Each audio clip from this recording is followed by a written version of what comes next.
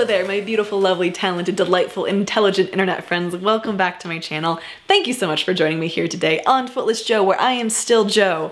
I am still missing a foot, and I still haven't found it anywhere. So I've done previous TV show and movie reviews from the perspective of an amputee, a person with a disability, a person with a limb difference. And generally they're pretty light, upbeat, and fun because Hollywood does not get amputees right, but for the most part, it's kind of just funny and fun, right? Today's tone is gonna be a little bit different because a decision was made with a major film that just went out on HBO Max involving people like Anne Hathaway, Octavia Spencer, Chris Rock, Robert Zemeckis, that has done an incredibly poor and extremely damaging job of representing people with limb differences or disabilities. Now, having said that, I'm about to introduce you to Joe from a couple hours ago wearing a different shirt when I was originally filming this video, but I wanted to say right up front that I realized in editing this video that I often use limb difference and disability interchangeably, and I wanted to go ahead and acknowledge that not everybody feels that way. And the reason that I did that is because it's how I think of myself in my own head. But if you are dealing with some kind of limb difference or difference in general that you do not see as a disability, I truly apologize if I am referring to this in a way that you do not feel resonates with you. So with that being said, let's dive into The Witches and what went so very wrong with this movie. Takes. You ready? She looks ready. Let's do this. So let's talk about The Witches. If you're not familiar with this film or this story, The Witches is based on a book written by Roald Dahl, who's the author of Charlie Wonka and the Chocolate Factory. God, I hope I got that right. That'd be embarrassing. Yeah, so quick update. It's not Charlie. It's Willy. It's Willy Wonka in the Chocolate Factory. I'm an idiot. Let's continue. He is a beloved children's book author, and this year, HBO just recently released a film adaptation of his book, The Witches. Giant names are involved in this. There was so much advertising behind it. There was a lot of thought that went into it, but those who were involved in making choices about this film made one serious misstep, and that is very intentionally and directly changing the appearance of The Witches. Now, I'm gonna come out with a confession right away and say that I watched this movie a couple days ago. As I was watching advocates and people and friends that I know speak out about the harmful consequences of this film, a lot of them were understandably calling for a boycott. I think boycotting something is a great way to have your voice heard and let a big company or studio know, hey, this isn't okay and we're not gonna support it. But I didn't want to put together a video talking about these issues without actually having seen it myself. I wanted the context to speak on this, having viewed it with my own two eyes, and so that is what I did. So what was this big and upsetting change? Well, in this story, there are good guys and there are bad guys, and there is a very clear black and white difference between the two. And the bad guys are the witches. The witches are creepy and sinister and hate children, want them to die, and are hatching this evil scheme to get rid of all children on planet Earth. They are honestly disturbing characters, right? And in the book, Roald Dahl wrote that they had claws like cat, as in long creepy fingernails, right? This was the film adaptation interpretation from the 1990s because The Witches was made back then as well. So instead of staying true to the story, this most recent adaptation of The Witches turned the very creepy bad guys into characters who have a limb difference. Now this is a very real limb difference. This is not something that only exists in imagination. The kind of limb difference that they very clearly modeled, the Grand High Witch, who's the worst character of all, and all of the other witches after, is called ectrodactyly. This is a very real limb difference that people are born with. This is not something out of nightmares. This is not something made up. This is something that thousands of people exist with, that are born with. And they altered the original story, creating the characters to look this way to make them appear scary and creepy. They gave them a limb difference to further frighten children.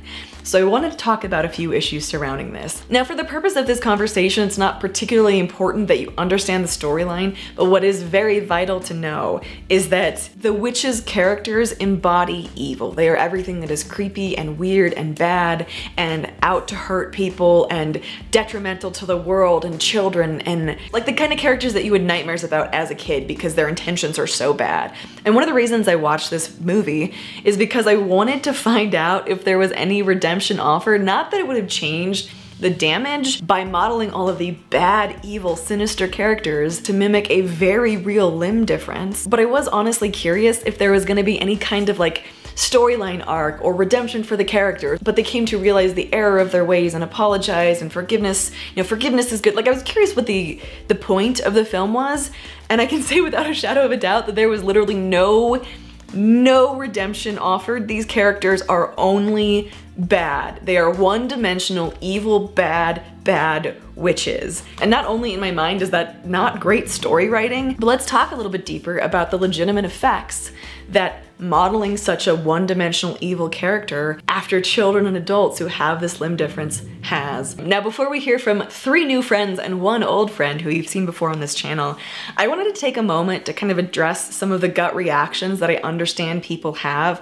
I've heard a lot of people say and seen in comment sections like, God, why are you making a big deal out of a freaking movie? It's a story. Let it be a story. Don't overcomplicate it. Like, yeah, they modified the character. People do that all the time. Like, stop being such crybabies about the fact that they made disability into a scary, evil thing in a kid's movie. I've seen people calling this an overreaction and being overly sensitive, and just let a movie be a movie, right?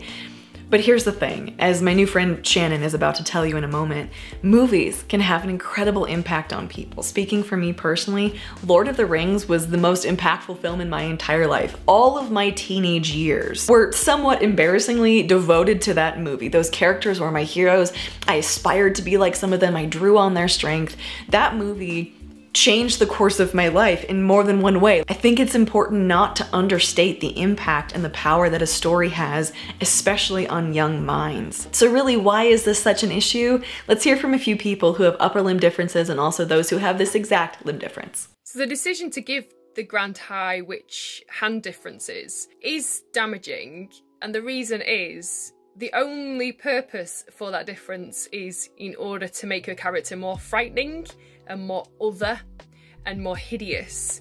And those are qualities that, as somebody with a hand difference, I have experienced in other people's reactions, and it's really unpleasant, and it's something that I personally do not want any children with hand differences to have to contend with. Hey everybody, I'm Alex Barone. I am an actor, a writer, and a disability advocate. And a super fun fact about me is I was born a Ninja Turtle. What? So I work at a children's camp for kids and teens with limb loss or limb differences.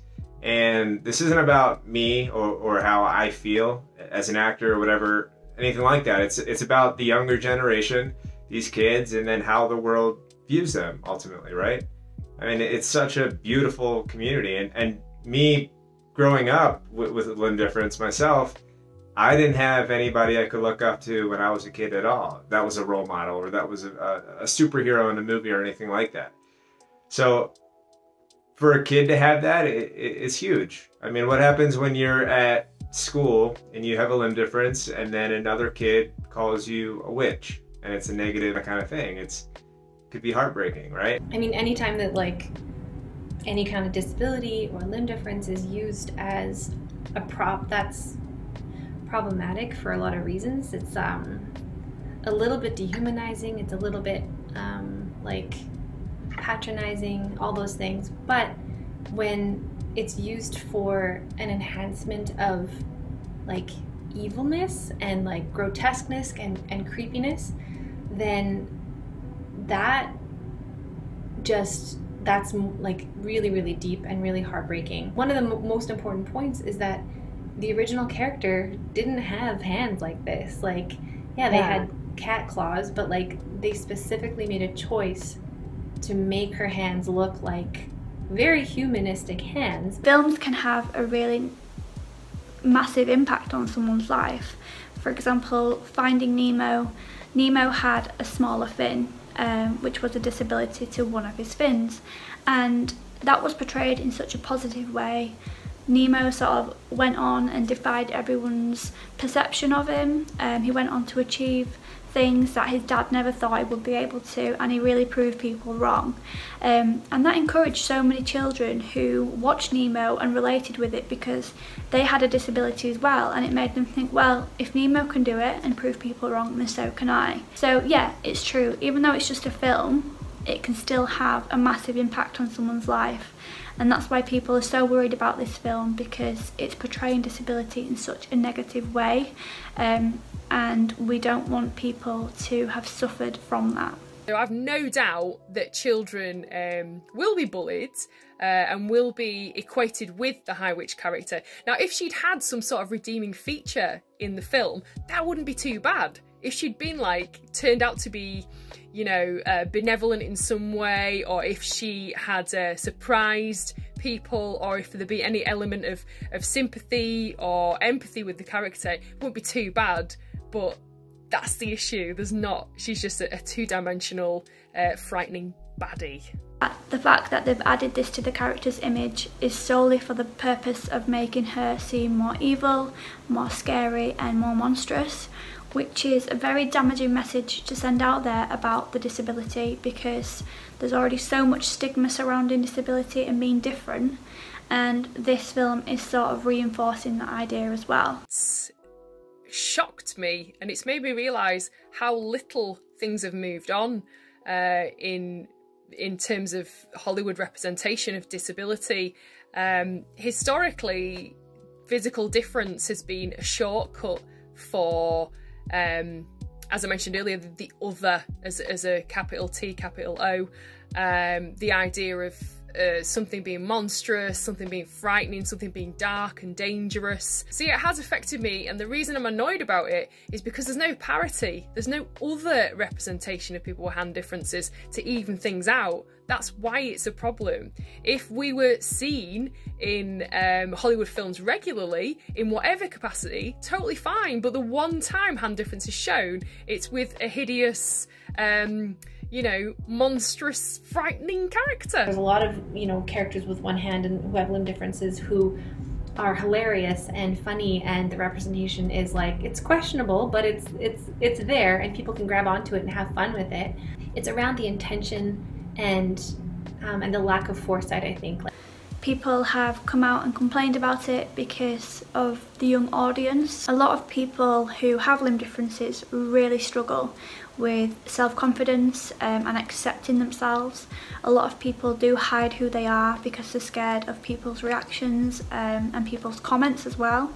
And this film might encourage people to call them witches, and we just really feel like it's an unnecessary addition to the movie. In terms of experiences that I've had in my past and currently, I've had the range of people and kids meeting me and saying nothing, or just like, oh neat, my uncle has a leg like that, or something. Yes.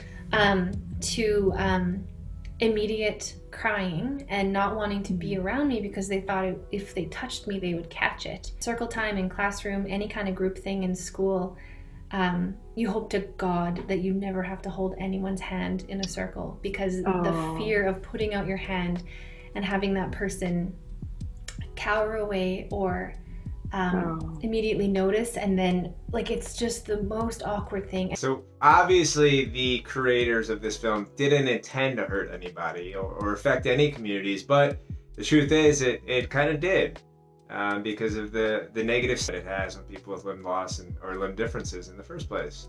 This little kiddo has a limb difference, and they were watching part of it, and the kid said, "Why would they do this, Mom? I'm not a witch, Mom." And like was starting to like, you know, and they're young enough to be at the age of like, I'm not a witch, right? I'm not a witch, right? Like, I think also like, yeah, I just put that together. Kids who are young enough to see that and still have that imagination that is so strong, and to have a hand like that, which is legit, it's ectrodactyly. There are probably going to be kids out there that are seeing this, seeing an ad, or maybe even seeing the movie, and they have hands like that, who might think, am I a witch? Am I bad? Am I, you know, like, Yeah. Because kids are, like, their imaginations can go there. That absolutely breaks my heart. Like, kids who have limb differences should not have to wonder if they're an abomination, if they're an evil, scary witch. They shouldn't have to go to school and have very valid concerns, because you know it's going to happen, about classmates making fun of them and calling them a witch and just making them feel horrible about themselves. This was a movie that was made for kids. This is not an adult's film. It is targeted for children. So children are gonna see this, and perhaps the first time they've ever seen any kind of limb difference is represented as an embodiment of evil. Also, I do wanna note, having watched this movie, it's portrayed, like, the characters are portrayed in such a grotesque way, Everything about their character design is designed to repulse you and make you feel icky and bad and weird, right? Like I said, no redemption for the characters at all. And they really use the characters' limbs to drive this home. Like there are multiple scenes of their hands being used to like chase after children, and they like grow these long arms with their hands, and it's just, I was hoping that watching the film, maybe it wasn't a central point, maybe it wasn't like a plot point, but it really was. Like this was highlighted and zoomed in upon and really focused on. One of the biggest and the more disturbing aspects of this movie, having watched it, was that their hands and feet are indicated as a way of identifying witches. So think about that in real life. Think about that with a second grader who's just watched The Witches and goes to school, who was born with a limb difference and is like, aha, I was told to recognize witches by that. Therefore, you are a witch. Therefore, I am going to ridicule you and make fun of you and make you wonder if you're evil and bad. No kid should have to deal with that. No adult should have to deal with that, but especially as you're developing your sense of who you are and your worth and your purpose and how the world perceives you. This adds so much fuel to the fire. Like kids can be really mean to each other anyways, but you are literally giving someone the play-by-play on how to make someone feel horrible about their difference. Like it's really not a silly or something to be shoved off sort of thing that disabilities are being intentionally made in movies to be creepy and scary and weird. That is the opposite direction that we should be heading in. People with disabilities are still hugely like the butt of jokes, or seen as sad and tragic, or purely as inspirational objects. Like there's a lot of work to be done still, but I kind of hoped that we were past this. I kind of thought that the world had perhaps progressed a little bit further than thinking the best way to make this character even more evil and sinister is to deviate from the original story and make them into characters with limb differences. As I began to really look into what happened with this film and the character design and how things were being portrayed, this is a topic that I do think is really important to talk about, not only as a person with a disability, not only as a person with limb difference, just as a person in general. I think the ideas and the values and what we put into the heads of children through media and entertainment is really important, and unfortunately a major misstep was made, and both the studio and Anne Hathaway released statements apologizing for the impact that this had. So let me start with Anne's post. She shared a video from the Lucky Finn Project and wrote, "I have recently learned that many people, especially children with limb differences, are in pain because of the portrayal of the Grand High Witch in The Witches," which is the character that she played. "Let me begin by saying I do my best to be sensitive to the feelings and experiences of others, not out of scrambling PC fare, but because not hurting others seems like a basic level of decency we should all be striving for," which I very much agree with. "As someone who really believes in inclusivity and really detests cruelty, I owe you all an apology for the pain caused. I'm sorry. I did not connect limb difference with the Grand High Witch when the look of the character was brought to me. If I had, I assure you none of this would ever happen." She goes on to write a little bit more, and at least for me personally reading this, I appreciate her words. It seems very sincere in taking responsibility, saying this is not what I intended, but I understand it's the consequences and I'm sorry. Warner Brothers Studios also released a statement, which I feel like maybe left a little bit to be desired. "We, the filmmakers and Warner Brothers Pictures, are deeply saddened to learn that our depiction of fictional characters in The Witches could upset people with disabilities and regret any offense caused." The statement continued, "In addition to the original story, we worked with designers and artists to come up with a new interpretation of the cat-like claws that are described in the book. It was never the intention for viewers to feel that the fanatical, non-human creatures were meant to represent them." So again, I appreciate a studio issuing a response. To me, this sounds much more like sorry if I offended you, rather than we're sorry that our actions directly caused this pain and this hurt. I do believe, I mean, I have no reason to believe otherwise, that this was not intentionally made to make disability seem dangerous and bad and evil and sinister. However, that is what was done. And one of the parts that's upsetting to me is that it's really clear to see that the characters' hands are modeled pretty directly off of a very real limb difference. Like this isn't some fantastical non-human thing. This is something that people that I know have, that they were born with. But I do think it's really important to thank Warner Brothers and Anne for trying to take responsibility for their actions and apologizing. An apology does not fix harm that's caused, but I do think it's a start for change, and I can appreciate that. I felt like it was really important to draw light to this, not to cancel the movie, not to cancel anyone who's involved with it, but to have a real discussion discussion about the legitimate harm that is caused. I really hope that we can do better in the future. This feels like something that shouldn't be an issue in 2020, but it appears that people are still learning and still catching up, and I hope that that speeds up. I hope that disability ceases to be seen as a weakness, as an evil, sinister, or a bad thing, as something that's gross or disgusting or creeps people out, because there's no reason for that. It's just what our society has programmed us to think. It's what movies and TV shows and books and stories and people's general discomfort with something that is different from them. We see the effects of that. But I do see those effects lowering, and I hope that they continue to do so in the future. Thank you again so much to Alex and Shannon and Carol and Alexis for being a part of this video. Please go check them out down below. And thank you so much for listening to this video. I appreciate you allowing me to chat with you for a little while about this. I'd love to hear your thoughts and your reactions and your comments down below. I'd also love it if you hit that subscribe button or that like button or both, and maybe if you're feeling extra generous, ringing that notification bell so you get notified of all my videos if you feel like it. A huge thank you goes out to all my patrons for continuing to support my channel and these videos. It means more to me than I can ever tell you. I don't take your generosity for granted. Thank you. If you're interested in joining Patreon, there's a link on screen and down below. Patreon is basically a platform where you can support your favorite creators or creators that you care about, and in return, you get access to a pretty cool community and some pretty cool behind the scenes videos. For instance, when I did the review of Skyscraper, I kind of did a skit pretending that I was The Rock doing cool things in a very tacky way, and I released like all of the footage of us filming that over on Patreon, and I think it's sufficiently embarrassing and also funny. So if you want to check it out, that's where it is. But with that being said, to you watching this video, you could be anywhere in the world doing anything, and you chose to hang out with me and listen to me talk about this for a little while, and I truly appreciate that. I love you guys. I'm thinking about you, and I will see you in the next video. Bye guys.